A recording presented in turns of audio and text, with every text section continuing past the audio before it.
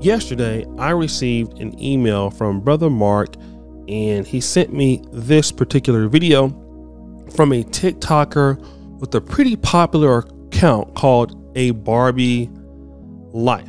And I have been looking at some of the sister's videos, and she is, I would say, a colorism activist, if you will. And, she basically talks about colorism, makeup, kind of like the beauty things, weaves, wigs. And then she has also some social commentary that she has.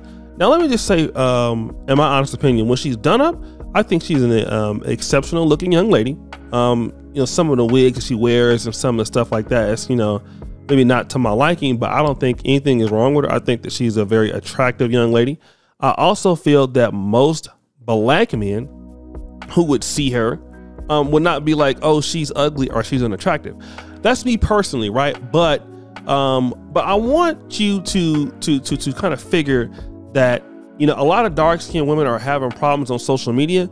Sometimes it could be, the weight issue or them having kids, but I would not suspect she would have an issue.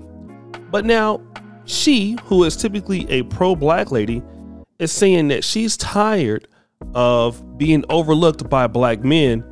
And so now she's going to go and get a white man. Let's kind of listen to this clip.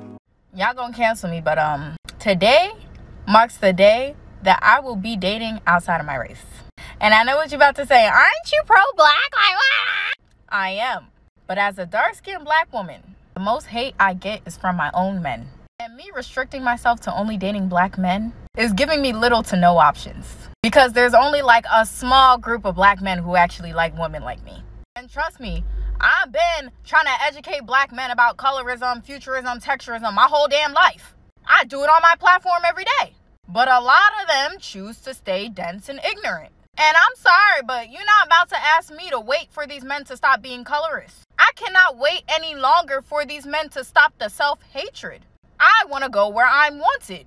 I'm tired of sitting in places where I'm not wanted and try to convince the people that I should be desired. I'm sorry, but I'm done with that. So from this day forward, Shakira will be looking outside of her race when it comes to dating. Not saying I'm not going to date black men. I definitely will. But to expand my options, yes, I will be dating outside of my race. Unapologetically. Thank you very much. So guys, you heard what she had to say. Now let me just say this. All right. She is saying that, she's going where she's appreciated. This sounds very similar to kind of like what some black men say when they're going to go over and deal with, other races of women and things like that. But now I think the case is a little bit different from her. Okay. Why? Number one, she's an attractive young lady. What this means is that the men that she is interested in is not interested in her, but there are men out there available to her that she is not interested in. Okay, that's pretty much what it has to be. But then I found another video of this young lady that she played called I'm Not Meant to Work, period. And I wanted to kind of get into maybe how she thought about the world. And well, let's play this clip to kind of get a better understanding. Honestly, thinking about the fact that I have to go to work tomorrow is making me want to cry. Like, I literally feel like I'm not meant to work a job, but I'm not meant to be an entrepreneur either. Like, I'm just meant to be a human and live on this earth. Like, my soul is just supposed to be enjoying its physical body and living life in this physical world. Like, I want to travel. I want to go out to eat. I want to just freely do stuff with no schedule or people dictating me or telling me what to do. Like, I literally just want to live. And it's like, I feel like work consumes majority of our week.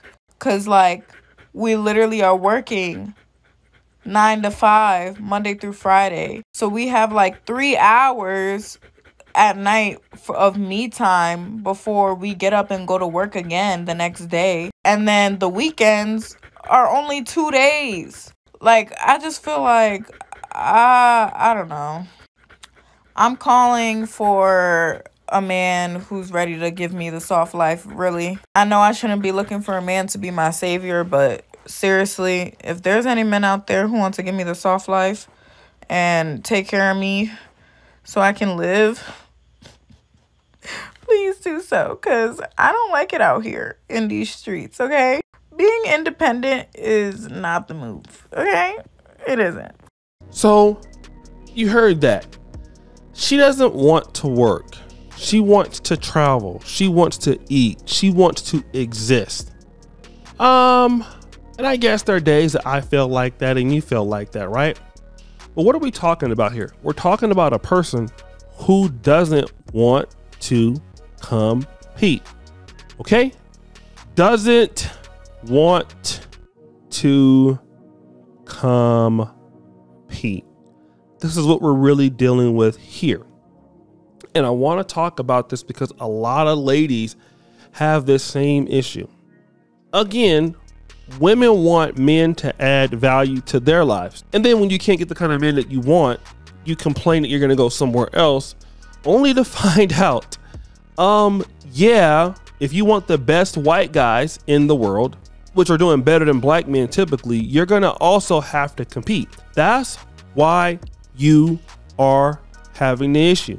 You want a man to build himself up, have the things that you want, but now what value are you adding to his life? And the thing about it is like, you know, the thing that these women want today in today's world, they're not willing to work for it. God forbid, women or some of them have problems even, you know, working for their own careers. Again, like women will work for sure, right? A lot of them do. We hear all the time, black women are doing this, black women are that. And I applaud them on their effort. But now when we get to the point here, and I want to talk about this, when we get to the point that women are discussing the fact that men are not approaching them, the men are not trying to talk to them, then what you're going to find out is, oh, there's piss in the pool. You've been hearing that on Kendra G's shows a lot lately. When a woman can't, you know, she'll come out and say, oh, I don't have a problem getting a man. But then when the men that don't want to date you seriously, you'll say the piss is in the pool. And that's a personal problem. You see, Obsidian had a saying, if a black woman can't get, if a black man can't get a black woman, it's his problem, right? If a black woman can't get a good man, it's his problem too. No, it's not. You are not being competitive enough as a young woman. And we can see where that attitude lies in. It lies in a little bit of laziness. You don't really take pride in your work. You don't like working. You want to exist. And that's the same thing. You expect that some man's going to stop you and be like, oh, you're a great person. You're a wonderful person. You're a wonderful man. You're a wonderful woman. And then when that doesn't happen, you blame it on colorism. Listen, ladies, no man is going to feel sorry for you because you're light skinned or because you're dark skinned. If you want a man, you're going to have to be intentional about it.